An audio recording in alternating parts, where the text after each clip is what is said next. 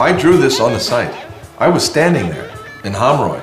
This thing was full-blown right from the beginning. I mean, there's adjustments, 2 years of adjustments, but it's not something like, you know, I mean, when I first went to the site, I drew the building. I mean, that sketch is on the wall out there, 1994, and then 2 years of development to 1996. But this notion of the building as a body with invisible force, I mean, that was just like, you know, in some ways, after doing this architecture for 30 years, you never know when you're going to have the idea.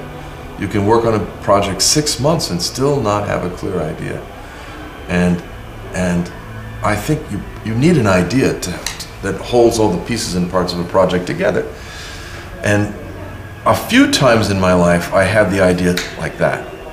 And sometimes the first sketch is not the right thing, but I know that in this case it was.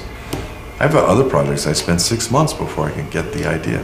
So it's not always like that.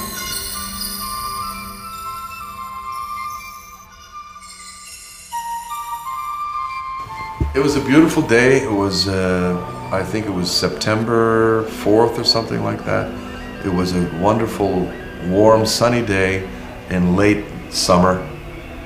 And I remember the light was streaming. By that time of the day, the sun started to set, and the mountains cast these jagged streaks of sunlight from the form of the mountains and the grass in the foreground.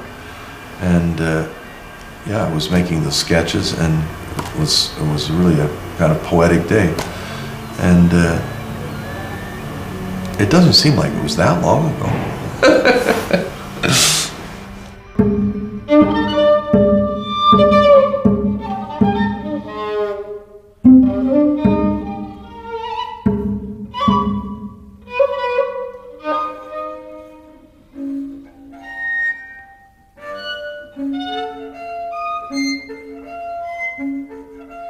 This building then takes on its own persona, like a Hamsun character.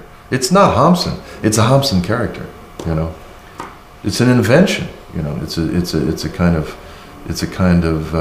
My definition of the project was the building as a body, the building as a body with invisible forces, like the body has invisible forces, uncontrollable, and those forces create anxieties and create flashbacks and create unpredictable moments.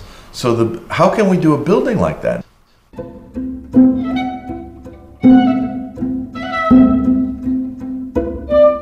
Well, that period of